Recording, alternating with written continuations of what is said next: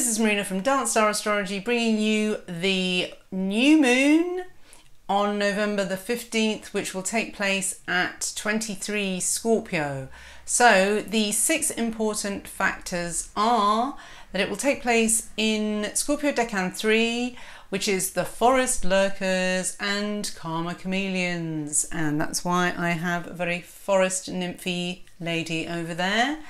It will be on Agena in the right knee of Centuris, the Centaur, which is Chiron, the wounded healer, but it's also quite close to Unacali, which is a snaky star, and it's a little bit evil. So we'll talk about that more in the full report. The new moon will be sextile Jupiter, so that's a nice little harmonious aspect there, a bit of hope that we need at the moment. It's also going to be at a small learning triangle with Venus square Pluto. Again, spooky, mushroomy. It takes place in the 16th lunar mansion, which is Al-Zubana, which is the horns of Scorpio. Been a lot of horns lately in our moons. And the new moon tarot card is the 7 of Cups, which is that weird one where there's a man standing in front of all these weird apparitions and he can't make his mind up. So decisions.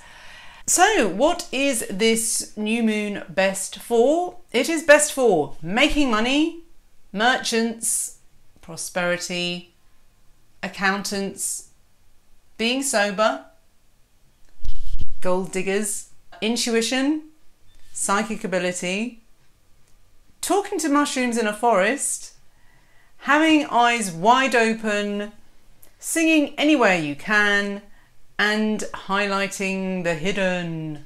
Ooh. The new moon November is worst for getting involved with gold diggers, rapers and pillagers, drunken mistakes, debauchery, taking mushrooms with vampires, snakes, having eyes wide shut, lewd behaviour, singing in a mask, having too many choices.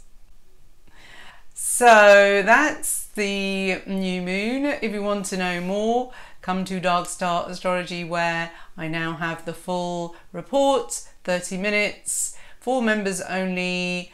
That's where you can see the inner sanctum of Dark Star. I'm so glad I opened this membership section now, because it's thriving, and a girl's got to do what a girl's got to do.